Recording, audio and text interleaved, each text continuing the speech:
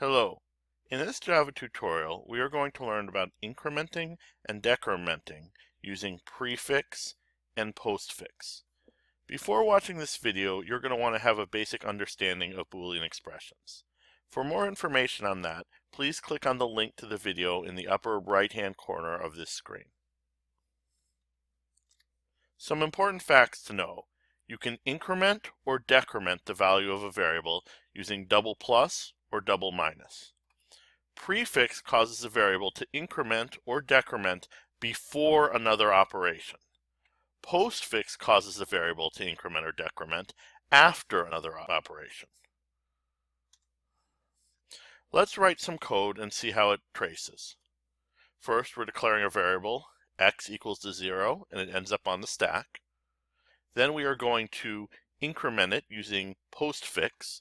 It increments to 1. Next, we increment it using prefix. It increments to 2. When the increment or decrement is the only thing on the line, it doesn't matter whether we use prefix or postfix. It's going to behave the same way. Now let's look at an example where it will matter. We declare two variables, y and z, and place them on the stack. Then we have an if-else expression. If y++ equals ++ z, we'll run this line of code, otherwise we'll run that line of code. For the purpose of this comparison, y will increment after the comparison is completed, whereas z will increment before the comparison is completed. Both y and z start out as equal to 0. So, for the purpose of the comparison, y equals 0 and z equals 1. This will evaluate to false, and it will execute the code under the else. Notice when we hit the else, we have finished the original comparison, so now y and z are both equal to 1. We output the value b.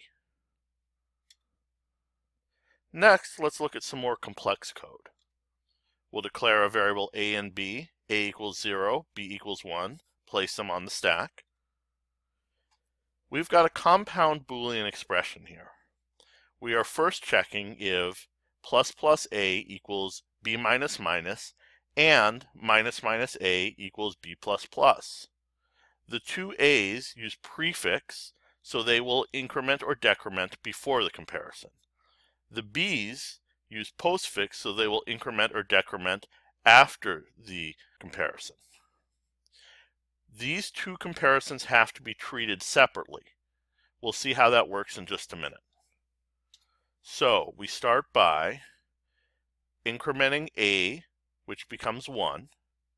We do not decrement b at this point until this entire expression is evaluated. So now we are checking, does 1 equal 1? That evaluates to true.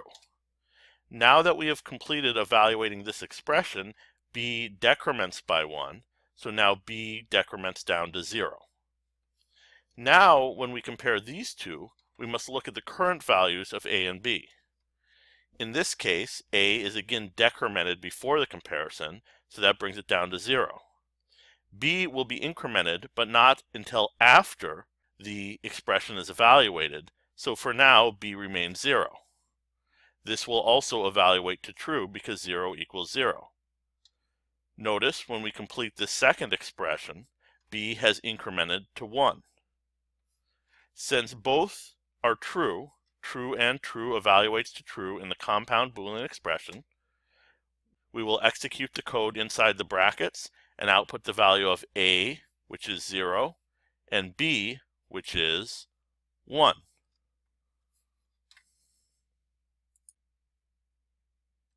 Now we're going to look at another example where we have to pay attention to short-circuiting. We start by declaring the variables c and d and placing their values on the stack. Next, we have another if-else. We'll start by evaluating the first expression.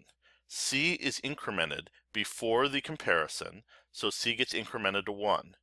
D will be decremented, but not until after the expression is evaluated because it is postfix. So we're comparing, does 1 equal 0? This evaluates to false. After that evaluation is complete, d is decremented to -1. In this case, since the first expression in this compound Boolean expression is false, and we are using the AND, we do not even need to check the second one, because even if the second one evaluates to true, false and true will evaluate to false.